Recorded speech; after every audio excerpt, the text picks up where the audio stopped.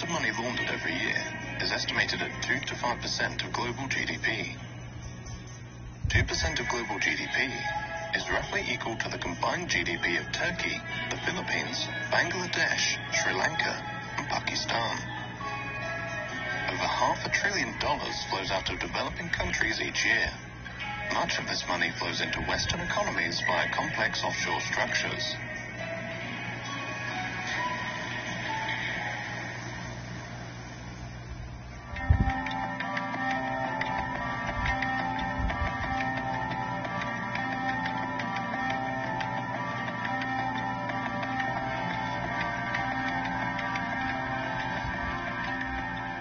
In 1952, the future Kenyan President Jomo Kenyatta is imprisoned by the British colonial authorities. He becomes a symbol of Kenya's struggle for independence. Jomo Kenyatta is viewed as Kenya's father of independence, so to speak. He used to go by the name John Stone Kamau. He used to be a water meter reader in the colonial government's municipal council. He was also fairly well spoken. I believe that's part of the reason why he was selected from amongst the political intelligentsia at the time. Upon his release from detention, the near-penniless Kenyatta becomes a close friend of the last British governor of Kenya, Malcolm MacDonald. In 1963, Kenyatta is elected as the first Prime Minister and later President of independent Kenya, while Malcolm MacDonald becomes the British High Commissioner. The government and civil service of the new country is comprised primarily of what the British called loyalists. Post-independence, Britain retains a number of military sites in Kenya. Today, Britain trains 6 infantry battalions in Kenya every year. 60 years after independence, the Kenyatta family is one of the wealthiest in Kenya. The Kenyatta family have vast investments in land across the country, right down to the coast, all the way up to the what was called the White Highlands. They own the biggest milk company in Kenya. They own one of Kenya's biggest banks. They have a chain of hotels. They're building a sub-city right now, just right outside the bounds of Nairobi City. There's always been an open question about how Jomo Kenyatta was able to become such a rich person. Just 1 or 2 years after becoming president, his salary at the time doesn't match the kind of wealth that he has.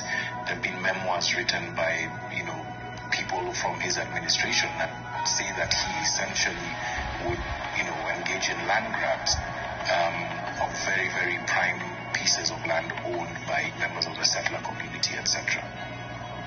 A declassified CIA report noted that funds provided by foreign governments in order to pay for the redistribution of land from colonial settlers to landless Kenyans had allegedly been used by the Kenyattas and their associates to buy land for themselves. Today, the Kenyatta family are the biggest landowners in Kenya, holding over 500,000 acres of prime land across the country, while many former Kenyan freedom fighters and their families who fought specifically for the return of their land received nothing. Jomo Kenyatta passed away in 1978. His son, Uhuru Kenyatta, followed his father into politics. The country's president, Uhuru Kenyatta, was among the world's rich who were named this week in the Pandora Papers. According to the Pandora Papers, Kenya's president, Uhuru Kenyatta, and 6 members of his family have been linked to 13 offshore companies.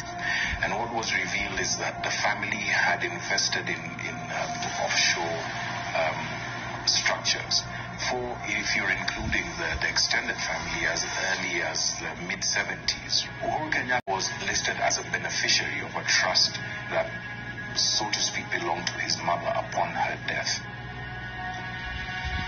Uhuru Kenyatta claimed to be an advocate of transparency, and cracking down on corruption was a central theme of his term in office.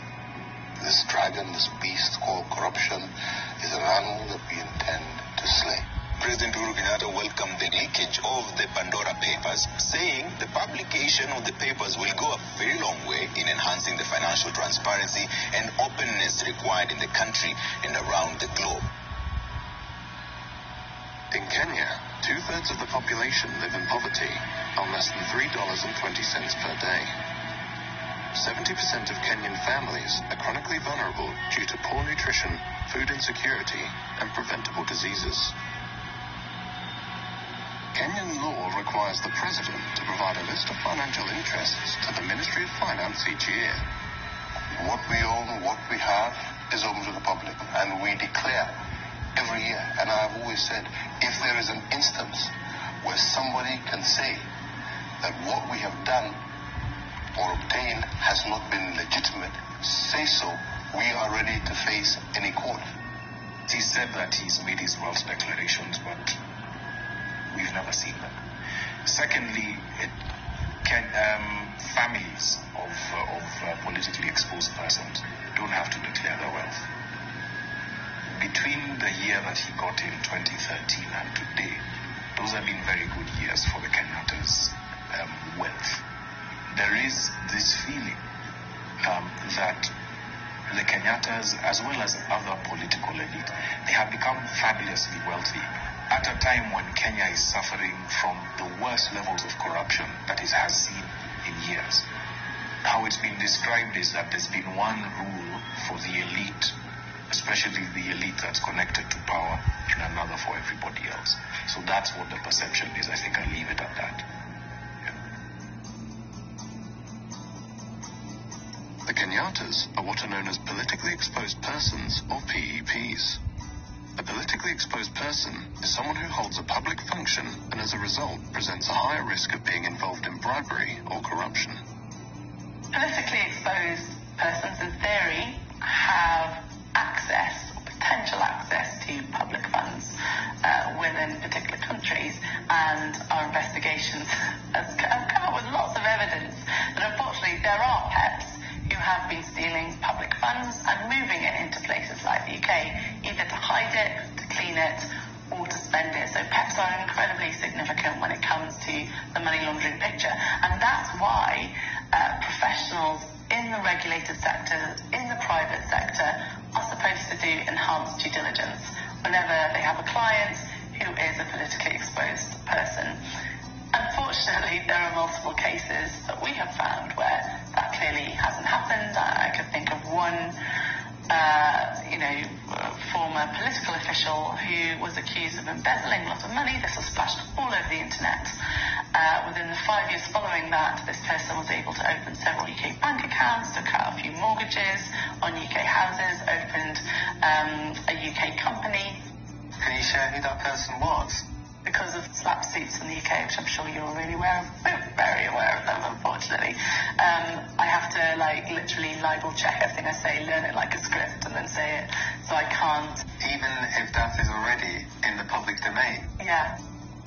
It's a big issue.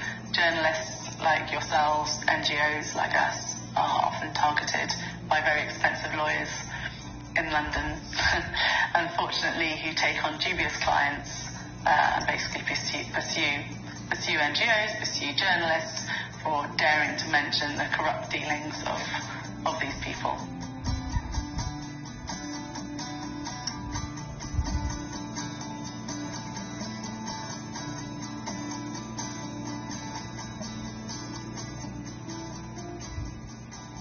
The Kenyattas are not the only developing world political dynasty who have amassed wealth and land beyond their known sources of income.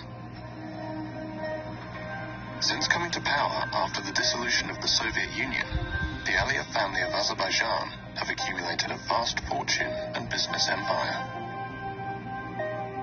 Azerbaijan is a major crude oil and natural gas producer. Fossil fuels are so abundant that surface oil deposits have burned for centuries. The UK papers contain allegations of money laundering and tax evasion involving world leaders, and where some of them are accused of hiding their money in many cases in an effort to avoid taxes. It was a surprise for the people in Pakistan because it came out internationally. It had much more credibility because previously over the years the Sharif family had been using the news that all these allegations against them are politically motivated. Sharif's 3 children are named in the Panama Papers. His family owns properties in London through offshore accounts. Sharif's daughter denies owning the London properties. Documents from her allegedly date back to 2006 and show she is a trustee of the properties, not an owner. But those documents are written in a font called Calibri, which was not commercially available until 2007. If you look at 1992 and 93, this is a very important time. Mariam assets grew 21 times. And there's no justification for that. In a single year, you are not a business owner. There's no business under your name. But 21 times, your assets are going up. In 1992, Mariam Nawaz turned 19 years old. After the Panama Papers revelations, Pakistan's investigative agencies probed the financial affairs of the Sharif family. The joint investigation team basically found out that Mr. Nawaz Sharif could not justify the assets he had made from known sources of income. That was one of the main charges. The matter was sent for criminal prosecution. In criminal prosecution, there was a trial which went on for almost a year. And in that trial, not even a single answer came from Mr. Sharif about the origin of his wealth or the explanation of those 4 Avonfield flats in London. Where is the money trail? That they have never been able to prove. The Sharif family is believed to be one of the wealthiest in Pakistan, but the origin of their wealth remains a mystery. The flat that you're living in at the moment in Mayfair was actually named in the Pakistani paper, The News, last year as one of 4 which was illegally bought by your father through various Swiss and offshore companies. Why don't people who are actually blaming us for that go to the court and prove it? But do you know who owns the flat that you're living in? Well, that is not the question right now. Why not? But it's the question I'm asking you. Do you know who owns the flat? Well, it's on a rent. I'm living on a rent basis which comes from every quarter from Pakistan. You're renting it personally, or the money comes from Pakistan? The money comes from Pakistan. I'm just like any other student living with his parents. I doesn't necessarily have to know about what the facts and who owns the flat and who pays for the rent and who pays for my living. The family deserves all this. It is not my fault that I was born in a rich family, in a wealthy family. My grandfather earned that with a hard work, sheer hard work. When you ask them that where you got this money from, they will start telling you the story of their late grandfather. At the time of independence, we came from India, we have businesses. Seriously speaking, there's no business in the world which has no money trail. If you look at their tax filings, it doesn't come out as a big industrial family. The Sharifs never featured in that rich families of Pakistan. But now if you make a list of the richest families in Pakistan, then definitely Sharifs would feature in the top 10, maybe in the top 5, because exact amount of their holdings as to how much is hidden in Luxembourg, in UK, in UAE, in Saudi Arabia, what is in different bank accounts in the United States, that is not the Sharifs of Pakistan. The Prime Minister of Pakistan has been disqualified from office. The court also disqualified the country's Finance Minister, Ishaq Dar. This verdict was unanimous. All the 5 judges declared that Prime Minister Nawaz Sharif is not an honest and sagacious person, and hence he should be disqualified. Nawaz Sharif is the 3 times elected Prime Minister of Pakistan. During his premiership in the 90s, Nawaz Sharif privatized many state-owned industries. The privatization policies which were initiated by Mr. Nawaz Sharif during his stints as Prime Minister during the 90s, that is the start of corruption, where a lot of state holdings, they were portrayed as if they are making losses, and then they were handed out to different political backers of Nawaz Sharif, his friends and his business associates. The government of Nawaz Sharif then passed a law that the tax authorities in Pakistan could not question the origin of money that entered Pakistan from abroad. One thing which we need to remember, And this is very, very important. When you're in the power, you can make laws according to your will. You can actually manipulate the system. You can bribe the people. You can get cuts from wherever you want. And this is what the Sharifs has been doing. And this is what they've been accused over the years. It's a close-knit family affair. In the case of Wadadiyah paper mill, once you look at the directors and shareholders, it's only the entire Sharif family, the immediate blood relations, and a few cousins who are also mentioned as directors. Look at the shareholding of Ramzan Sugar Mill. That gives you an idea that it is run by Chief Executive Officer Mr. Hamza Shehbaz Sharif. Shehbaz Sharif is a younger brother of Nawaz Sharif. He was the leader of the Punjab Assembly while his brother was Prime Minister. He is accused of laundering tens of millions of dollars through the Ramzan Sugar Mill, a company owned by the Sharif family. Accounts were opened in the name of these low-level, low-wage employees who do not come into the text. Money used to be deposited in those accounts, and finally they used to land in the accounts of either Mr. Hamza Shehbaz Sharif, Mr. Sulaiman Shehbaz Sharif, or Mr. Shehbaz Sharif himself. In fact, these files which you see here, it gives the names, it gives the banking documents, the challans, everything which is mentioned in these, all the banking records, the names of the low-wage employees. Here is one example. Look at it. Mr. Masood Anwar, he is depositing this in the name of Mr. Shehbaz Sharif. This is 1.6 million rupees. This was deposited in Habib Bank of Pakistan on 27th April 2017 when Shehbaz Sharif was the Chief Minister. This is another deposit, 13th May 2016, in the name of Mia Muhammad Shehbaz Sharif, an amount of 6,52,451 rupees deposited in an account by Mr. Masood Anwar. 1 crore and 90 lakh rupees being deposited in the account of Mr. Shehbaz Sharif by Masood Anwar. Now, you might ask, who is Masood Anwar? Masood Anwar, according to this investigation by the Federal Investigation Agency, was a low-level employee of Sharif family. Your own family member is the finance minister, and your other brother is the prime minister. So then, entire banking chain was there to facilitate them. And I was talking to one of the sources in the investigation because once they investigated the bankers as to how it was happening under their nose and why they didn't stop all these activities, they said that people used to come with gunmen into the banks. And one of the females, the investigator, said she was crying a banking official that what we could have done.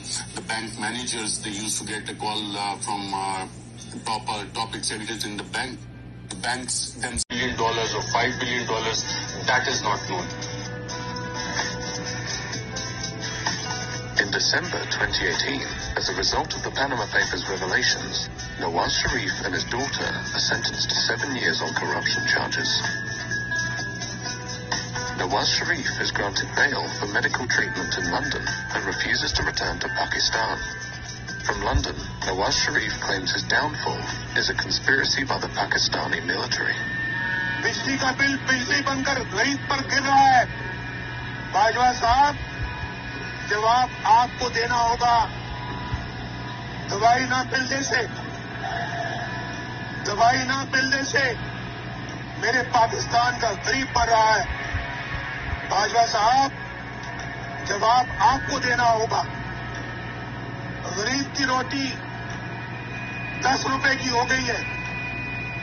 Bajwa साहब, जवाब आपको देना होगा। और general Faiz, ये सब कुछ आपके हाथों से हुआ है। जवाब भी आपको देना होगा। आपने नवाज शरीफ को बागी कहना है, जरूर कहिए। गद्दार कहना है, जरूर कहिए। इश्तिहारी कहना है, जरूर कहिए। हाई जैकर कहना है, जरूर कहिए। लेकिन नवाज शरीफ अपने गरीब और मजलूम आवाज की आवाज बनता रहेगा।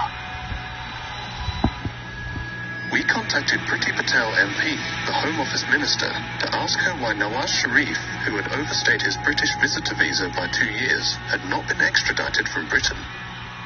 Priti Patel had been eager to deport asylum seekers during her time at the Home Office, yet she took no action against Nawaz Sharif. Priti Patel MP in the Home Office did not agree to an interview. We also contacted the National Crime Agency. We wanted to find out why there had been no meaningful investigation into Nawaz Sharif's assets. The NCA did not agree to speak to us. Nawaz Sharif is not the only member of the Sharif family who has made London his home. London is the second home of House of Sharif. Hassan Nawaz is here, Hussein Nawaz is here, Hussein's children, Zikriya and another son is here, right? Hassan's children are here, Nawaz Sharif is here. And then if you look at Ali Dar, who is the son-in-law of Nawaz Sharif, Asma Nawaz Sharif, who is the youngest daughter of Nawaz Sharif, she's here. Ishaq Dar is here. Then Shehbaz Sharif family is here as well. Sulaiman Shehbaz is here. Ali Imran, who is actually the son-in-law of Shehbaz Sharif, who also lives in this country. Shehbaz Sharif's daughter, Rabia Imran, is also in this country. And she is actually on a run and wanted in Pakistan. Ali Imran is wanted in Pakistan. Ishaq Dar is wanted in Pakistan. All these people are wanted in Pakistan. Sitting in Pakistan, in third world country, you look at it as to why most of the people who are wanted by the courts in Pakistan, by the law in Pakistan, they find a refuge in London, UK. It doesn't make sense to me. Including overseas territories in all of these measures we're taking. We contacted the Foreign Office because we wanted to ask them if they would now take similar action against illicit money from other countries. The Foreign Office declined to be interviewed for this documentary. In order to help it seize Russian assets, the UK passed the Economic Crime Act. The aim of the act is to help law enforcement identify and seize illicit money in the UK. The recent Economic Crime Act basically passed into law that any trusts that are involved in the ownership network of a property now have to declare the beneficial ownership to HMRC. However, that trust register is not public, so we're not entirely sure what information is even on it, whether that information is verified or how effective it is. Overseas trusts that own UK property will also have to register, well, under law will have to register there. I don't know how much that will be enforced in practice. It's hard to say. It's not really clear how exactly that's going to be implemented. And, you know, so for example, if we look at the register of persons with significant control over UK companies, a lot of people complied with that. A lot of companies complied with that, but a lot didn't. They declared what appeared to be potentially nominees. Now, the UK government has promised to reform Companies House. At the moment, Companies House is not empowered to check and verify the information that is submitted to it. It's quite possible to write down, like I said, Mickey Mouse or Donald Duck, not the real beneficial owner, and no one's really going to check that information. And so when we look at setting up something similar for the property register, you know, we're likely to encounter the same kind of problems. How many of them are actually going to comply? And if they do, how do we know that that's the real beneficiary who owns that? How do we verify that? It's not hard to see why UK companies have become a vehicle of choice for corrupt actors, for money launderers to use to move and hide their wealth, because the enforcement is weak. We wanted to speak to the NCA about what they felt would help them tackle the issue of money laundering in the UK. The NCA did not agree to speak to us. The NCA is a department of the British Home Office. We were interested to find out if the NCA felt it could act outside of the ministry it forms a part of, or whether its prosecutions were directed by the interests of the government, rather than in the interests of the prosecution of crime. In February 2022, the Guardian newspaper reported that the former Conservative minister, Lord Foulkes, who attempted to introduce a public register of overseas property owners in 2017 and 2018, was approached by civil servants from 4 government departments who told him to drop the public register of overseas property owners. Lord Folks told the newspaper that it is a real irony that our reputation for protecting the rule of law is one of the things that attracts people who have very little regard for the rule of law themselves and come from countries which ignore it almost altogether. We approached the FATF, the National Crime Agency, the Foreign Office, John Glenn MP, the Economic Secretary to the Treasury, and Priti Patel MP in charge of the Home Office. None of these individuals and organizations agreed to take part in this documentary. Mayfair flats. What about the whole property portfolio of Hassan Nawaz that has come in Panama Papers? The impression that goes to people is that everyone who commits such crimes, who is involved in corruption, ends up in London, living in Mayfair flats. The main issues for developing countries are Western countries. Unfortunately, here in the UK and other Western countries, we can be very good at pointing the finger elsewhere and saying, hey, look at all that corruption over there. But the reality is we are facilitating that corruption. We are complicit in the laundering of public funds because we have a ready-made system ready to go where corrupt individuals can hide, can spend, can clean their money. London and its role in the offshore world is that it's a money launderer's paradise. It's a money launderer's paradise or haven. You know, it's a place where if you want to stash illicitly earned wealth, you can do so anonymously, and you can do so with relatively few checks and balances.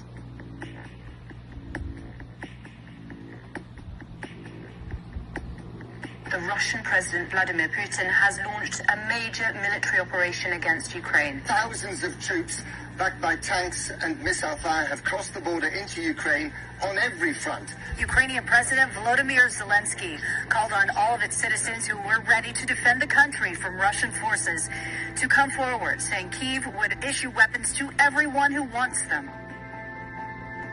We've already put in place the largest package of sanctions in our history.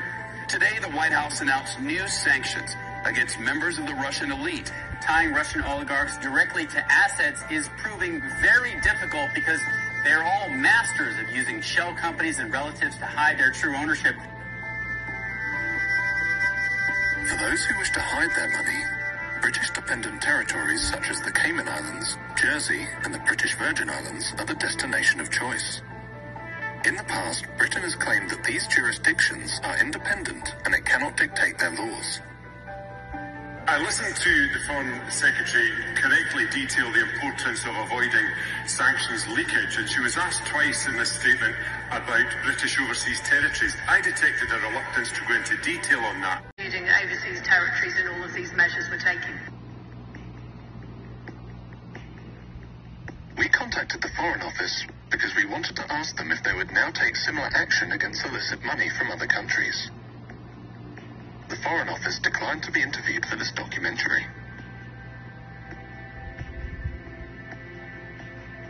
In order to help it seize Russian assets, the UK passed the Economic Crime Act.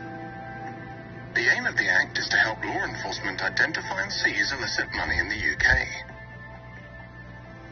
The recent Economic Crime Act basically passed into law that any trusts that are involved in the ownership network of a property now have to declare the beneficial ownership to HMRC. However, that trust register is not public, so we're not entirely sure what information is even on it, or whether that information is verified, or how effective it is. Overseas trusts that own UK property will also have to register, well, under law will have to register there. I don't know how much that will be enforced in practice. It's hard to say. It's not really clear how exactly that's going to be implemented.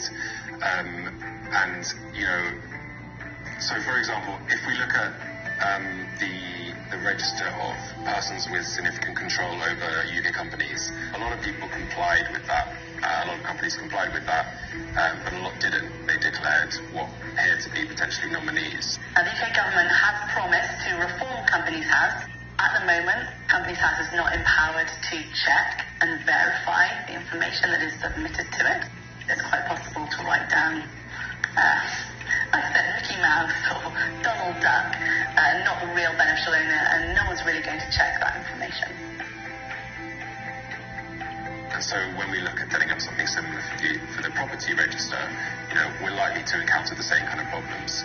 How many of them are actually going to comply? And if they do, how do we know that that's the real beneficiary who owns that? How do we verify that? It's not hard to see why UK companies have become a vehicle of choice for corrupt actors, for money launderers to use to move and hide their wealth, because the enforcement is weak.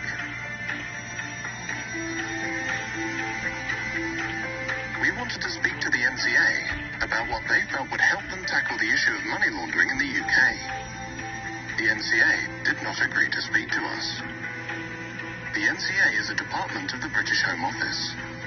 We were interested to find out if the NCA felt it could act outside of the ministry it forms a part of, or whether its prosecutions were directed by the interests of the government, rather than in the interests of the prosecution of crime. In February 2022, the Guardian newspaper reported that the former Conservative minister, Lord Folkes, who attempted to introduce a public register of overseas property owners in 2017 and 2018, was approached by civil servants from 4 government departments who told him to drop the public register of overseas property owners. Lord Folkes told the newspaper that it is a real irony that our reputation for protecting the rule of law is one of the things that attracts people who have very little regard for the rule of law themselves and come from countries which ignore it almost altogether. We approached the FATF, the National Crime Agency, the Foreign Office, John Glenn MP, the Economic Secretary to the Treasury, and Priti Patel MP in charge of the Home Office. None of these individuals and organizations agreed to take part in this documentary. But when we contacted Imran Khan, the then Prime Minister of Pakistan, Imran Khan agreed to our request for an interview. How are you? Very well, thank you. And you? So you're not going to be in the camera? No, I'll be out. So what is this sort of like a documentary? Yes. Or is it a question and answer? It's a documentary about individuals who become very wealthy by being at the centre of power and currently have a lot of wealth in London, especially in property. Corruption is not just an issue for Pakistan. It is an issue for all the poor countries. In fact, I've come to this conclusion that countries are poor only because of corruption, and corruption of the elite. It's the corruption of the powerful that destroys a country, not the corruption of the weak. When I, as a Prime Minister, if I want to make money from my country, steal money and then send it abroad, I can only do it if I weaken the state institutions that would check my corruption. So the institutions get corrupt, and they get weaker, and they cannot stand in front of the powerful. The richer countries must come forward and treat money taken out of poor countries, money laundered out of poor countries, the same way as terror financing and as drug money. Because these two, terror financing and drug money, affect the richer countries, the laws are very strict. But there's hardly any attempt to stop this plunder of the poor countries. I feel that there is no incentive for rich countries to repatriate money or take action against these people, because they benefit from them. There are countries that are benefiting from money stolen from our countries and which are parked there. They're benefiting from billions of dollars which flow into their properties and their businesses stolen from this country. So what incentive would they have? We are the ones who suffer. And this is the dilemma. We don't have the resources to get the money back, and they don't have any incentive to send it back to us. So this is the big problem which the entire developing world is facing. I guess It's a question of now hiring more expensive lawyers abroad. But you see, when you look at the laws, they basically favor, I'm talking about the richer countries as a whole, they tend to favor the crooks. It is so complicated to get your money back.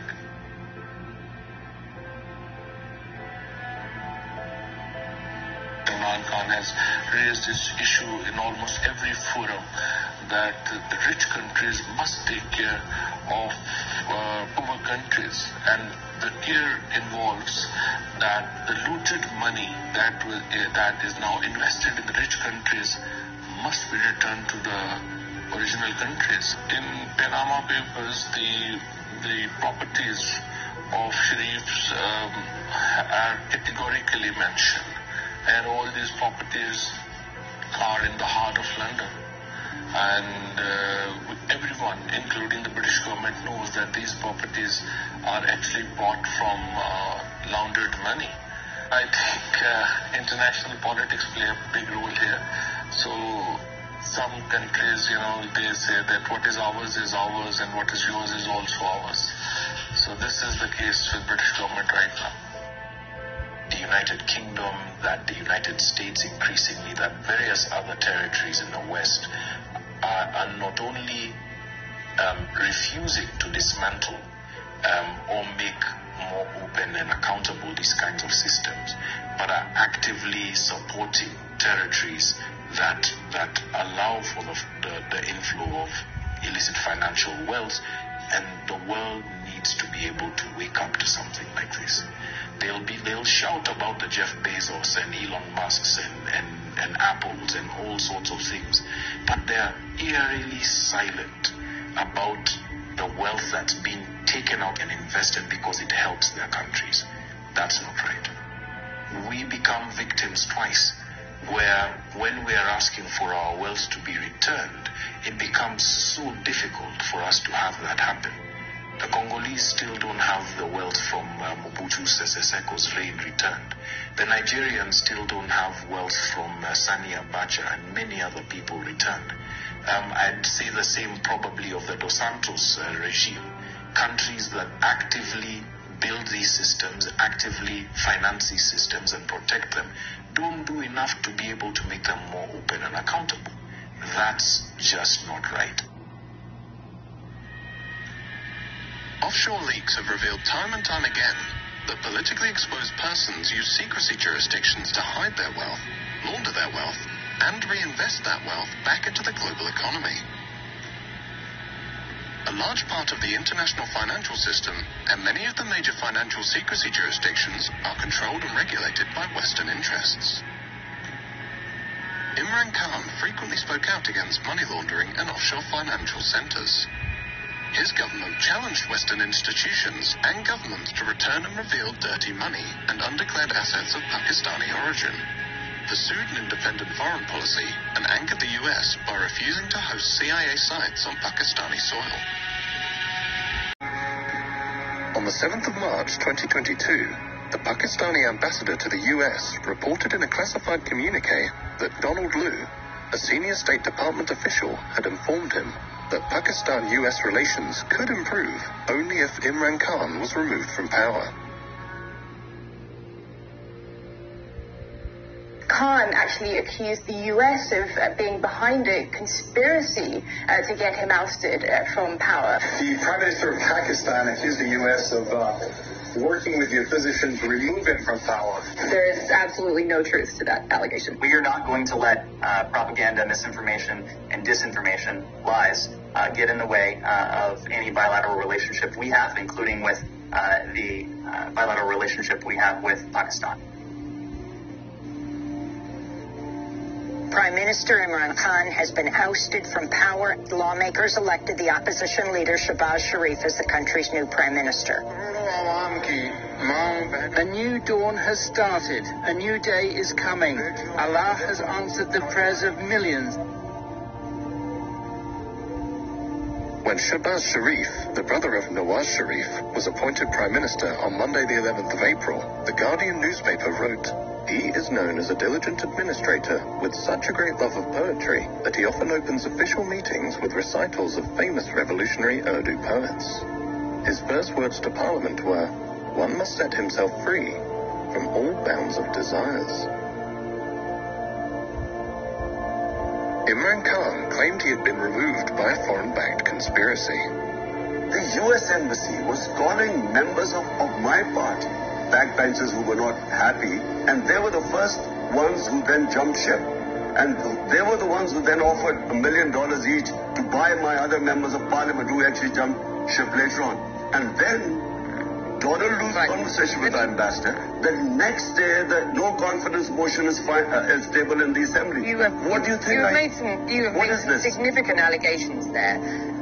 When it's not will allegation. You show we have hard evidence. Why would I want to blame the U.S.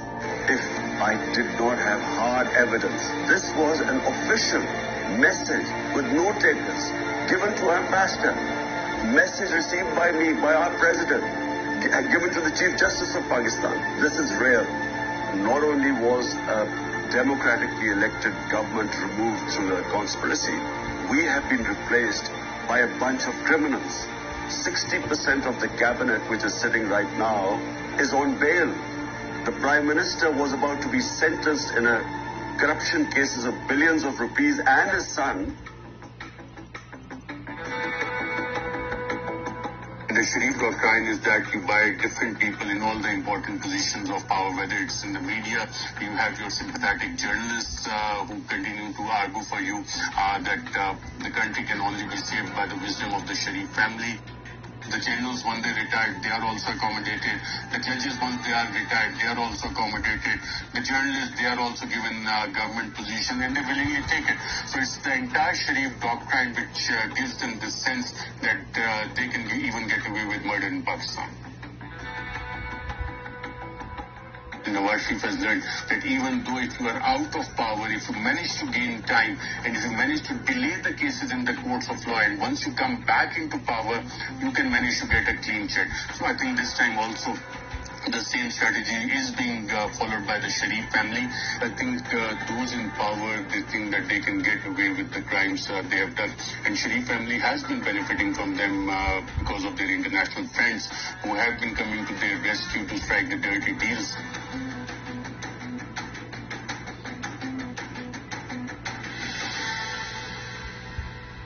Someone once said that to accumulate wealth beyond one's wildest dreams, one must be close to the individuals who make the rules and who enforce those rules. When Shahbaz Sharif's coalition government was appointed, one of its first actions was to pass an amendment to restrict the power of the National Accountability Bureau, which had been in charge of investigating white-collar crime by public office holders. The amendment, which was passed in June 2022, was to take effect retrospectively. The amendment stipulated that the courts had to decide on the outcome of a case within 1 year, and stated that if sufficient evidence was not provided at the time of the arresting officer could face 5 years in jail for the filing of a false reference. Dr. Muhammad Rizwan, the 47-year-old chief investigator who presided over the investigation against Shahbaz Sharif and his family in the Ramzan sugar mills case, died of a heart attack on the 9th of May 2022. Another investigator on the same case suffered a heart attack and remains in critical condition. Malik Masood, through whose accounts prosecutors alleged 3.7 billion Pakistani rupees were laundered to various Sharif family members, had been cooperating with investigators when he too suffered a heart attack and died on the 7th of June 2022. The 49-year-old had been a tea-boy at the Ramzan sugar mills, where he drew a salary of approximately $300 per annum for his work at the Sharif family-owned enterprise. According to the Wealth Report, London is the wealth capital of the world, beating New York to the top spot. London is the favoured playground of the world's politically exposed oligarchs and their family members. The Sharif family of Pakistan, the Aliyevs of Azerbaijan, the Kenyatas of Kenya, and many other current and former politically connected families who acquired vast fortunes beyond their known sources of income own billions of pounds of prime London property. London boasts the greatest diversity of international property investors, with people from 45 countries owning properties in London. British-dependent jurisdictions continue to offer financial secrecy and tax evasion services. 84,000 properties in the UK are owned anonymously. The UK government has made repeated promises to crack down on dirty money, but on each occasion, the government has failed to implement the promised legislation or watered down the legislation so as to make it ineffective. Britain remains the capital of libel tourism, where the wealthy come to attempt to silence their critics. London continues to be a safe haven for the global elite that have fallen out of favour in their home countries. Pakistan